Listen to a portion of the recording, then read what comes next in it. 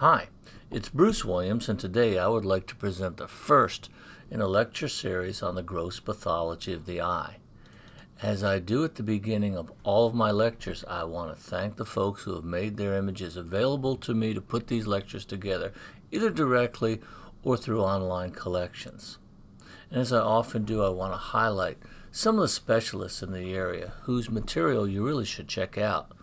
Today I want to thank Dr. Dick Debilzig and Dr. Leandro Teixeira from the Comparative Ocular Pathology Laboratory of Wisconsin. These guys are the specialists. They're far better at ocular pathology than I will ever be, and I would also encourage everybody to purchase a copy of Dr. Debilzig's wonderful book, Veterinary Ocular Pathology. Today's lecture is going to focus on developmental diseases of the eye. Here are two eyes. The one on the right is much smaller, and this is microphthalmia here in an ox. Microphthalmia affects a wide range of species, most often when the development of the eye, which is a very complex interaction between a wide range of tissues, is interrupted. There are two forms of microphthalmia, primary and secondary. Primary is a developmental abnormality, and secondary is the result of infectious agents or trauma to the eye as it develops. Primary microphthalmos results from inadequate growth of the optic vesicle or early optic cup and is accompanied by a wide range of intraocular abnormalities. Another key to primary microphthalmos is the presence of a small palpebral fissure, or the size of the space between the eyelids, because the palpebral fissure size is determined by the size of the optic vessel during its contact with the overlying surface ectoderm. So if the eye is small and not developing well, that palpebral fissure is going to be small as well. Secondary microphthalmia generally has a normal palpebral fissure and orbit, and you will see this tiny little eye rattling around in a big orbit. Usually when the eye is small, there are significant abnormalities within the possibility of a normal, very small eye, which some people call nanophthalmos, is extremely unlikely. Luckily, regardless of the cause of microphthalmia, the poorly developed eye always has some pigmented tissue within it, so you can usually find it somewhere in that orbit, no matter how small it is. Here in a bovine is a classic developmental abnormality known as synophthalmos or poorly named cyclopia, and we'll look at why in just a moment. This results from ingestion of Veratrum californicum, generally between 12 to 16 days of age, and the significant craniofacial, neurological, and ophthalmic abnormalities that accompany it. If consumed before 12 days, the result is generally fetal death.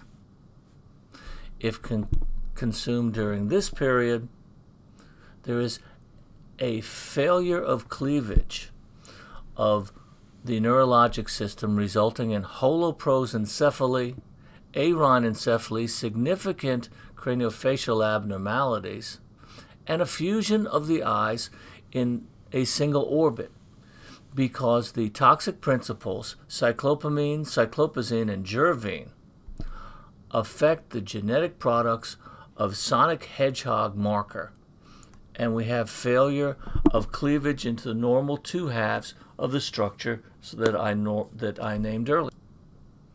This is why cyclopia is a poor name for this condition. We can see one cornea and a large fused eye sitting in a single orbit, but everything behind the cornea is duplicated to include lenses, to include retinas, and to include the optic nerve. And for completeness' sake, there is another window for maldevelopment in animals that ingest Veratrum californicum between days 28 and 32, where you will have musculoskeletal abnormalities such as foreshortened legs and tracheal stenosis. Another fun variation in the development of the eye is seen in the guinea pig. This is known as the lethal white defect of guinea pigs. You've heard about it in horses, and this is it in guinea pigs, although it's a little different. The genetics are basically the same.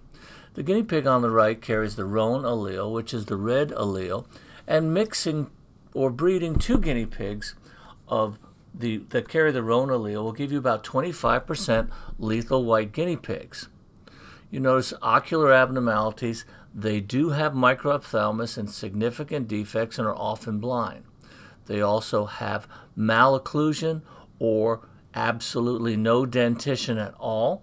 They are albino. They are deaf. And they have very defective immune systems. So now you know the lethal white syndrome of guinea pigs as well as the lethal white syndrome of foals. Here's a wonderful picture by Dr. Guillermo Ramoldi of a collie with a condition known as collie eye, a form of primary microphthalmos. And we can see grossly that this palpebral fissure is somewhat small, which is our first clue as to microphthalmia. And this is a collie. So we would expect the constellation of defects known as collie eye. It doesn't affect just collies, it also affects Shetland sheepdogs and border collies and related breeds. Collie eye is an autosomal recessive defect, which is usually bilateral but not always symmetrical. So you can have a variation in the degrees of development on either eye. Collie eye usually contains one or more of the following defects: choroidal hypoplasia lateral to the optic disc, significant scleral defects, which may result in an outward bulging of the retina and uvea, retinal detachment, especially in these areas of coloboma formation, hemorrhage into the vitreous, and as a result of all of these inflammatory type of changes, as well, pre-irital fibrovascular membranes. A similar syndrome may also be seen in animals with a merle or colored dilute coat color. In affected animals, the most consistent finding of these is a characteristic area of choroidal hypoplasia lateral to the optic discs, which in up to 35% of cases may form a true coloboma, or a defect that affects all of the layers, including the sclera. The underlying genetic mutation is a homozygous deletion in the the NHEJ1 gene. When we talk about colobomas, here's what is known as a normal coloboma. It is an outpouching in the area of the optic disc, and the choroid just ventral to the optic disc is the most common and characteristic location. Colobomas are late defects in the development of the eye resulting from the incomplete fusion of the optic fissure, a normal slit which goes through the optic cup. This optic fissure normally closes in the last third of gestation, and the part just ventral to the optic disc, the optic nerve, is the last to close. If it stays open for too long, the developing retina will protrude through the cleft, and the retina within will also show rosette formation as a form of retinal dysplasia. While they are best known as part of the Collie syndrome, they may occasionally be seen by themselves, with Basenji's having a breed predisposition.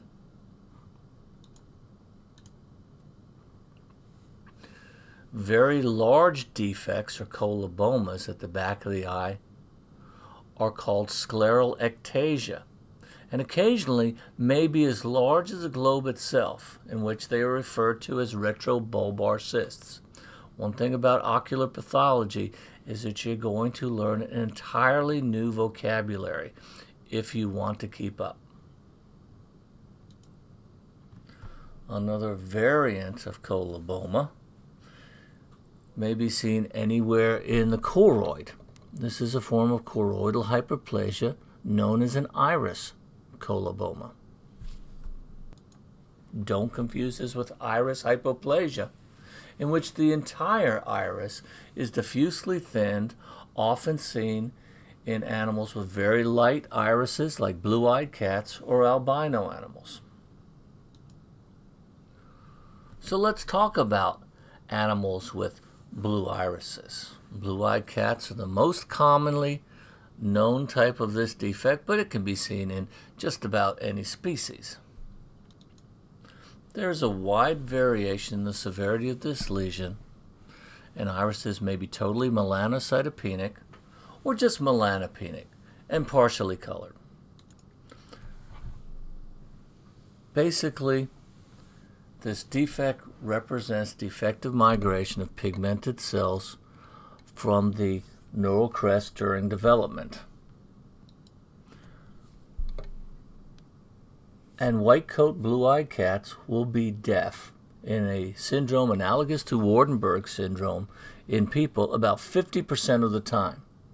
Dalmatians with blue eyes will be deaf about 30% of the time.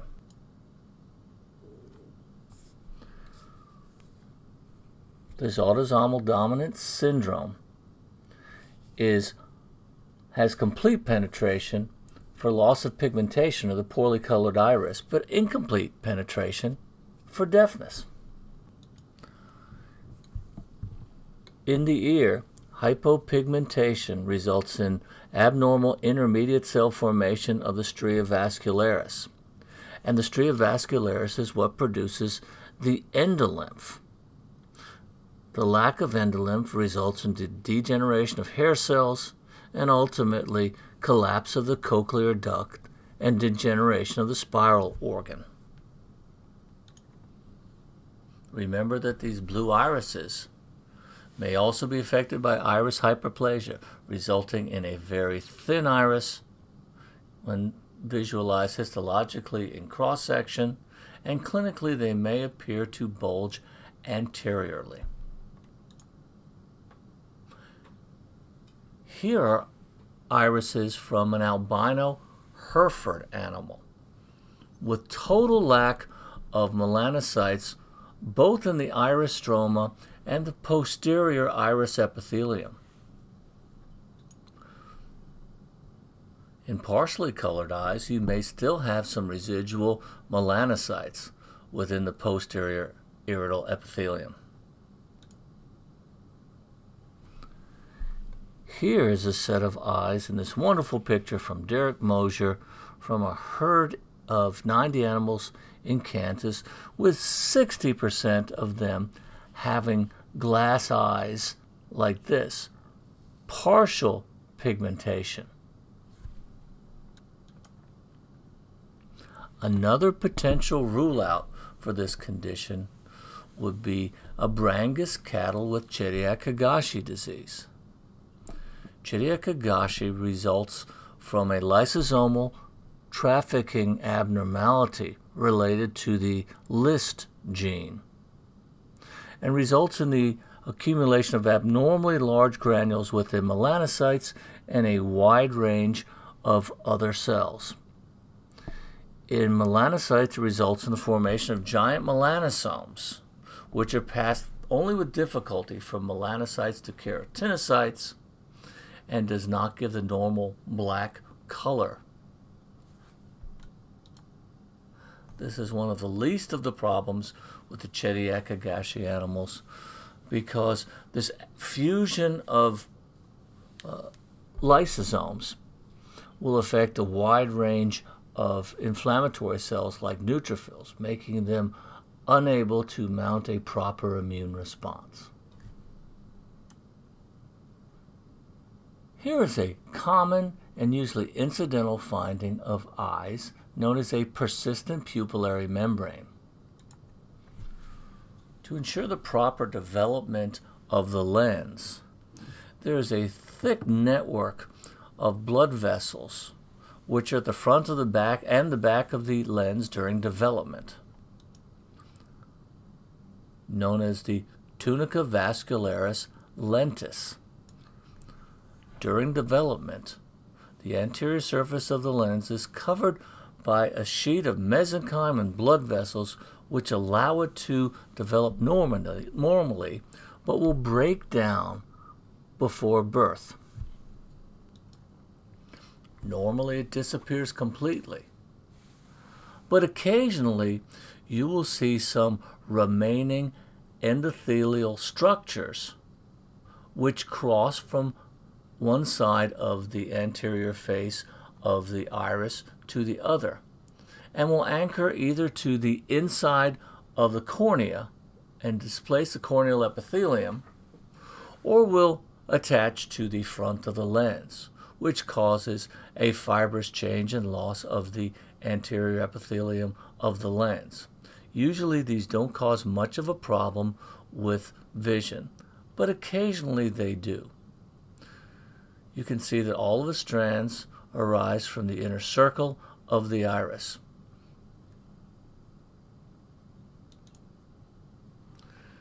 Here is another great image of a persistent pupillary membrane, and you can see the defect just off to the side of the cornea. Having them anchored to the cornea is probably less of a problem than when they anchor posteriorly to the surface of the lens, because ultimately they will form a small cataract. This is also an autosomal recessive problem in Basenjis, who seem to have a lot of problems with their eyes. Here's a great picture from Dr. Ingeborg Lengor from Louisiana State University, and we talked about the changes when the sheet of mesenchyme providing nourishment to the developing lens doesn't break down in front of the eye.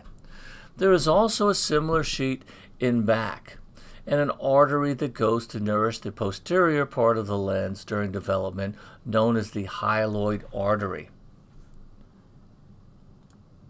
Sometimes this does not break down as it should, and it is referred to as a persistent hyaloid artery, often anchoring to the back of the retina, but not causing a lot of problems.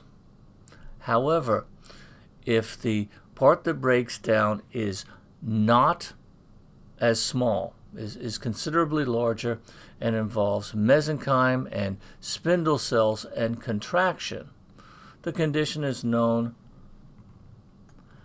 as a persistent hyperplastic primary vitreous. And fibroblastic contraction can actually draw the retina away from the choroid and result in considerable vision defects. Here is one of the most common defects in dogs and cattle involving the eye, congenital defect which might arise on the conjunctiva, on the sclera, or on the cornea, and this is a corneal dermoid. This is actually a choristoma, which is normal tissue in an abnormal location. You're not supposed to have stratified squamous epithelium with adnexa to include hair follicles in your eye. It's a common defect, and small ones can be easily surgically removed. Of course, anywhere that it is, there will be a scar, so it affects the cornea. There may be a vision problem later on. In Hereford cattle, these are considered to be a polygenic autosomal recessive problem. While the majority of dermoids generally have skin and hair follicles, you can have any tissue in them, including teeth. I'm not going to go into any depth in eyelid defects. Seem to be particularly prevalent in chickens, but you can see them in any species, and this chicken has a nice eyelid notch in this great picture from Dr. J. Holshoe.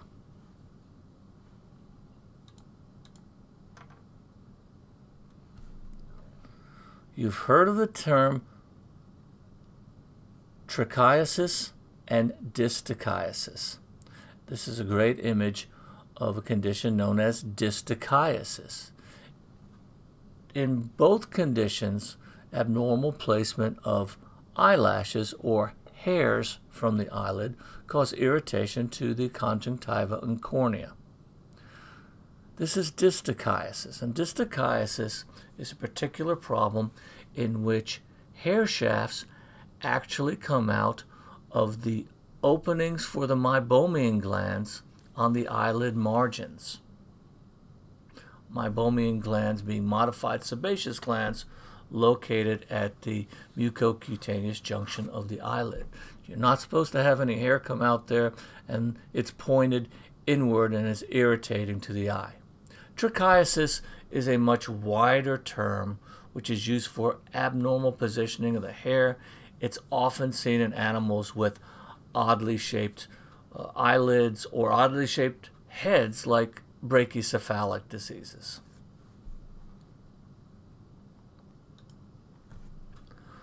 Here's a great picture of what is normally a fairly non-pathogenic finding.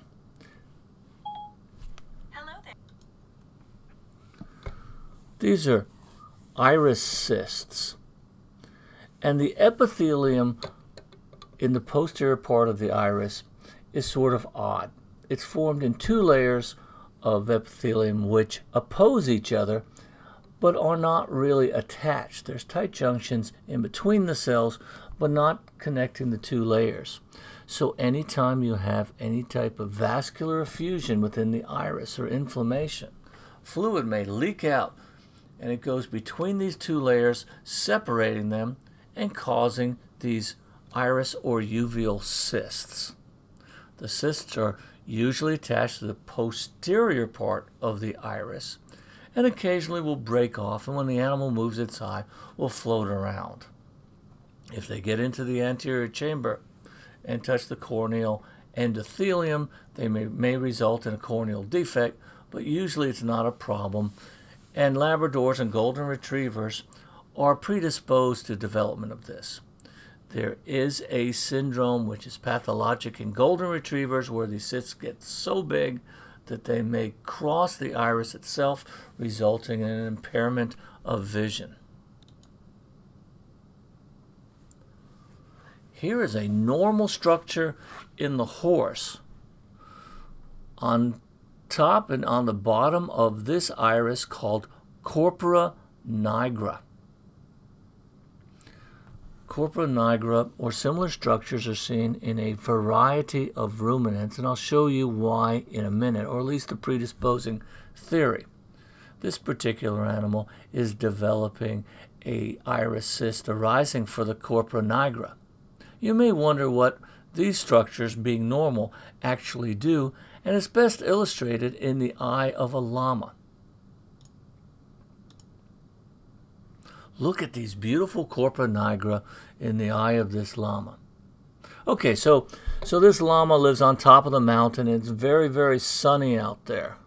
Okay, and they don't have sunglasses, but when their pupil constricts, okay, because they're out in the bright sunlight, the pupil will come down, and these two structures will interdigitate, sort of like a Venetian blind, providing additional protection against sunlight to the delicate structures of the inner eye.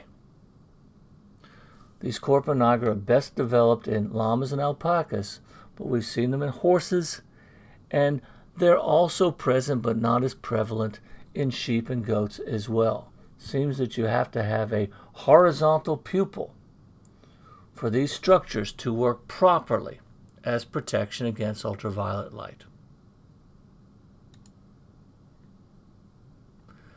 Our last slide for the day is that of a snake. Just to remind you that the spectacle that covers the eye in the snake is a scale, like any other scale, and generally will be shed when the snake sheds. Being part of the skin of the snake, essentially, these spectacles are subject to any of the other skin diseases of snakes. They may develop bacterial infections, fungal disease, mites, or simply not be shed properly as a result of dysecdysis or abnormal shedding in snakes. At no time should they be peeled off, because this may cause significant damage to the underlying eye. Well, that covers developmental diseases of eyes from a general pathology point of view. If you purchase Dr. DeBill's book, or you go to the Coplau Facebook or website, they will have many more discussed in greater detail. But I hope this gives you a somewhat good overview of developmental diseases of eyes. In the next lecture, we will start to talk about infectious viral, bacterial, and fungal diseases that affect the eye in a wide variety of species. Thanks so much for your attention.